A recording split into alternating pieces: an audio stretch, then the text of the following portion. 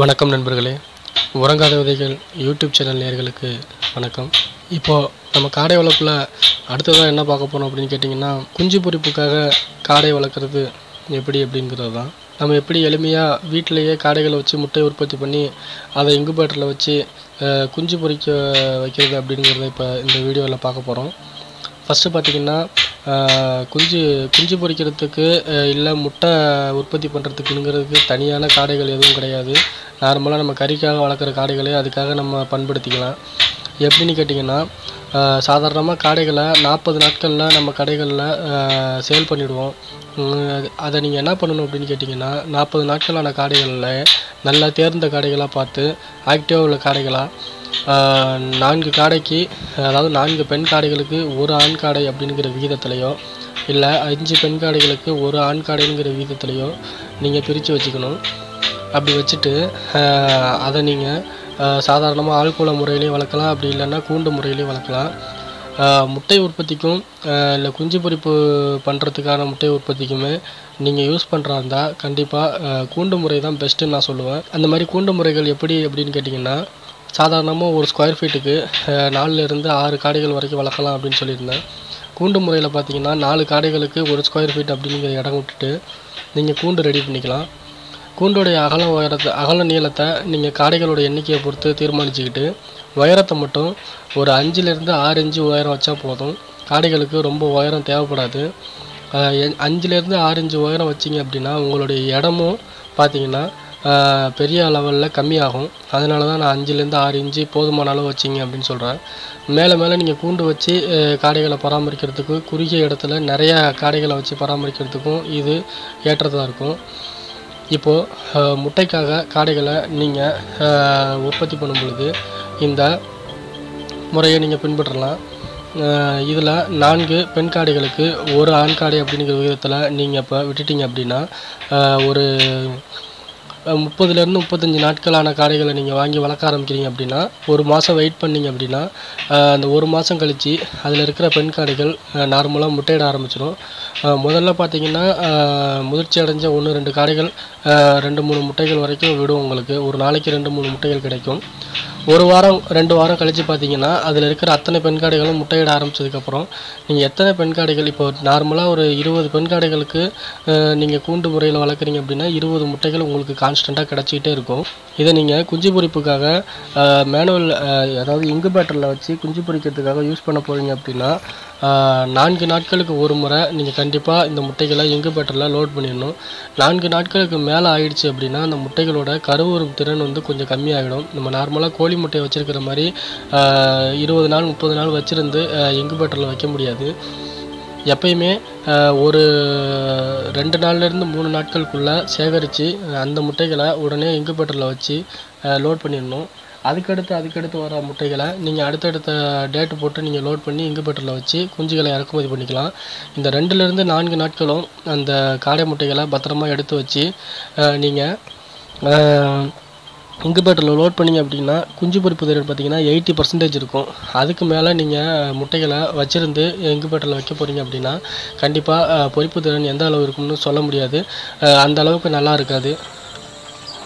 இந்த காடைக்கான கூண்டுகளை எப்படி ரெடி பண்ணலாம் அப்படின்னு கேட்டிங்கன்னா, இப்போது நான் ஒரு 25 காடைகள் வளர்க்குறதுக்கான கூண்டோட அளவை சொல்கிறேன்.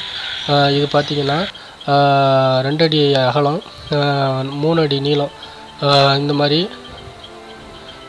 இருந்தால் போதும். அதாவது இந்த 3 அடி அகலமும் 2 அடி 3க்கு 2 அப்படிங்கிற அகல நீளத்தில் ஒரு கூண்டு 1/2 அடி உயரத்தில் இருந்தால் போதும். இந்த 20-25 காடைகளை நீங்கள் அதில் வளர்த்துடலாம். எல்லாத்தையும் இப்போ அதில் போட்டுட்டு அதுக்கு தீவனம் அப்புறம் தண்ணி அதுக்கான செட்டப்பை நீங்கள் செஞ்சு வச்சுட்டு இந்த காடைகளுக்கு முறையான தீவனம் கொடுத்துட்டு வந்தீங்க அப்படின்னா கண்டிப்பாக அது ஒரு வாரத்துலேருந்து 1.5 வாரத்தில் எக்கு லே பண்ண ஆரம்பிச்சிடும்.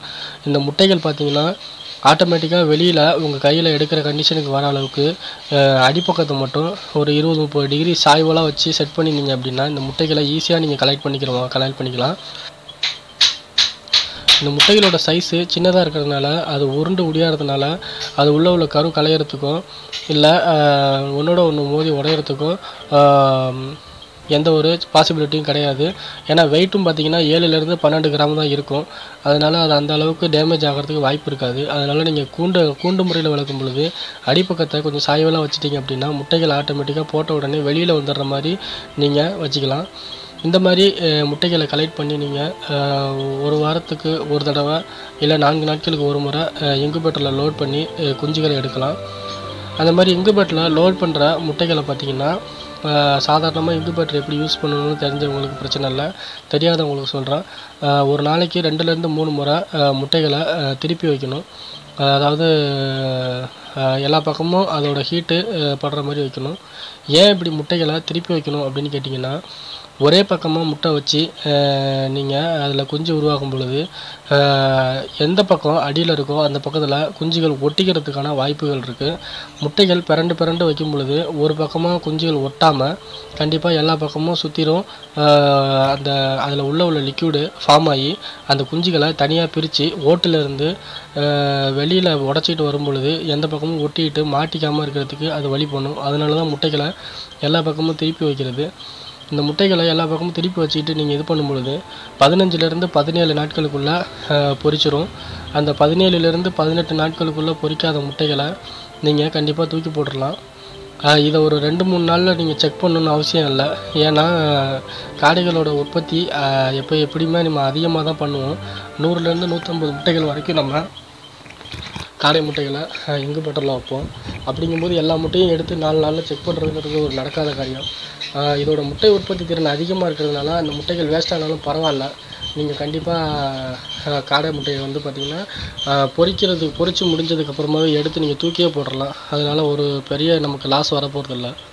இந்த முட்டையிடுற காலத்தில் பார்த்திங்கன்னா இந்த காடைகளுக்கு சன்லைட் கிடைக்கிற மாதிரி பார்த்துக்கிட்டு அசோலா அப்படிங்கிற அந்த நம்ம தீவனத்தை கொடுத்தீங்க அப்படின்னா கண்டிப்பாக அந்த முட்டையோட சைஸு கொஞ்சம் இன்க்ரீஸ் ஆகும், குஞ்சு பொரிப்பு திறனும் அதிகமாகும். முட்டைக்காக வளர்க்கும் பொழுது வெறும் பெண் காடைகளை வளர்த்தா கூட போதும். ஏன்னா சாதாரணமாக நம்ம சாப்பிட்றதுக்காக வளர்க்குற அதாவது முட்டைகளை வந்து உணவுக்காக முட்டைகள் உற்பத்தி பண்ணுற நம்ம வெறும் பெண் காடைகளை வளர்த்தாலே போதும். நமக்கு தேவையான முட்டைகளை அந்த பெண் காடைகளே உற்பத்தி பண்ணி கொடுத்துரும். ஆண் காடைகள் இருக்கணும்னு அவசியம் கிடையாது. குஞ்சு பொரிப்பு திறன் வேணும் அப்படின்னா கண்டிப்பாக ஆண் காடைகளை வச்சு இருந்தால் தான் முட்டைகள் ஃபெர்டிலைஸ் ஆகும். ஃபெர்டிலைஸ் ஆன முட்டைகளை வந்து இன்குபேட்டரில் வச்சா தான் குஞ்சுகள் பொரிக்கும். வெறும் பெண் காடைகள் மட்டும் போடுற முட்டைகளை இன்குபேட்டரில் வச்சா கண்டிப்பாக பொரிக்காது. அதுக்காக தான் பொரிப்பு திறனுக்காக தேவைப்படும் பொழுது நம்ம ஆண் காடைகளையும் சேர்த்து வளர்க்குறோம். முட்டைக்காக வளர்க்கும் பொழுது ஆண் காடைகள் தேவைப்படாது, அதை நீங்கள் கறிக்கு கொடுத்துடலாம். நம்ம உணவு தேவைக்காக முட்டை வேணும் அப்படிங்கும் பொழுது தேவையில்லாமல் ஆண் காடைக்கும் வச்சு தீனி போட வேண்டிய அவசியம் இல்லை. அதனால் இந்த ஆண் காடைகளை நம்ம கறிக்காக கொடுத்துட்டு வெறும் பெண் காடைகளை மட்டும் வச்சு வளர்க்கலாம். வீடியோவை கடைசி வரைக்கும் பார்த்த அனைத்து நண்பர்களுக்கும் நன்றி.